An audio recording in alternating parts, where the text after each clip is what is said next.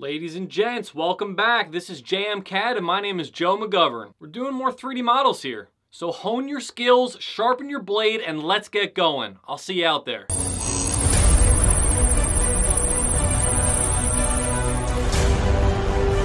Ladies and gentlemen, welcome back to another 3D modeling extravaganza. Welcome back, and here we go. I'm looking at this block here, and I don't have all the dimensions on it, but it is an 8 by 15 block. As we go, we'll talk about the dimensions, and we'll just build this thing. All right, so here we go. So what I'm going to do is I'm going to go back to 2D wireframe and start in the top view. I'm going to create my box 15 by 8, 15 and 8. Now, the distance between the edge of the model and the center of these circles is 2. And the size of that circle is a diameter 1.5. So let's do an offset of 2. And then a diameter circle at the midpoint of 1.5.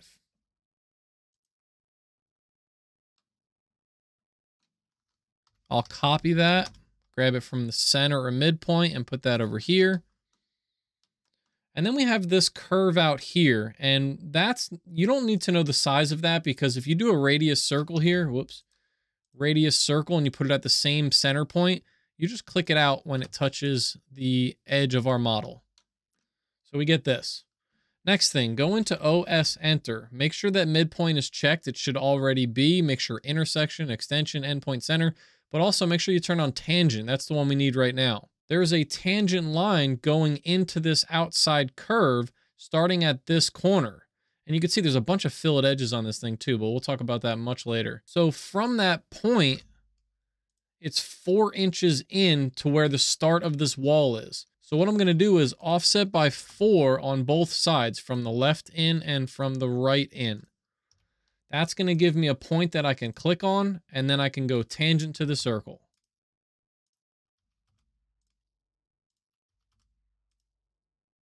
We get something like that. You can erase these lines. We can trim this and this and that and that and that and that all the way around. Now I'm going to get rid of these 2 lines for now, and I'm going to join the outside minus that circle. That way I can extrude it down 2 units or 2 inches or whatever you want to call it. Join. 8 objects converted to 1 polyline. Bottom right corner. Take all of this. Extrude -2.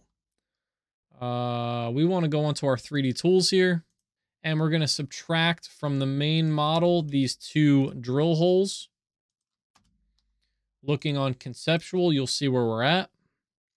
Now going back to 2D wireframe, I am going to move this above my grid. And what I'm going to do is I'm going to put those lines back in, but I'm actually going to use a rectangle. So I'm going to go like this. I'm going to slide off of that point 2. And if that doesn't work for you, then just take a polyline and go across. Go 2, go across again 4. Whoops, sorry. That's 8. And then close. Same thing. It's already closed. You don't have to join it. All right, these 2, the main height here, if I go to the front, dim linear, from the very top to the very bottom is coming out to be 6. So to the top, bottom right corner, I am going to extrude both of these 4 because we already have a platform that's 6.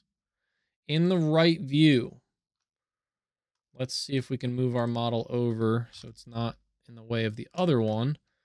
We're going to do this drill hole or circle right here. And that's going to be a dim diameter of, let's see if it gives us a number here, 3. So the diameter is 3. So if I go back into my circle tool and I click at this midpoint, the radius is either 1.5 or the diameter is 3. Now that it's on this back surface or wherever it is, extrude it all the way through. If you need to, you can actually move it and slide it a little bit too to make sure that it's going through both sides. Subtract from this and this, enter, that, enter.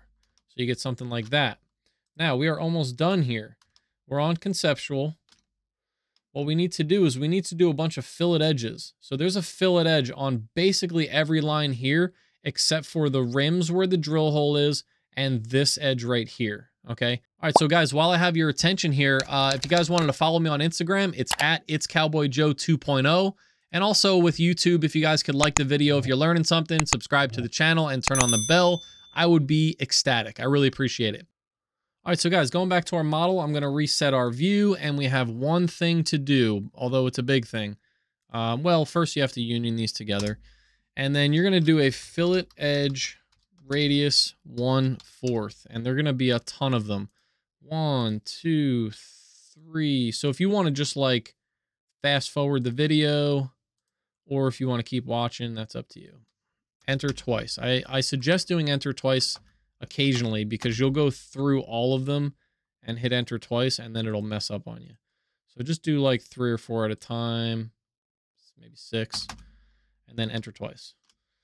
Fillet edge radius 1/4 is the last one I used inside those little brackets. So if I hit spacebar, it just establishes that again. 1, 2, 3, 1, 2, 3. Enter twice.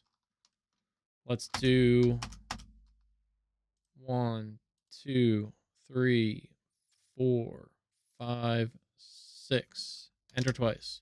Now let's do the other side. 1, 2, 3, 4, 5. Did I get that one? That one.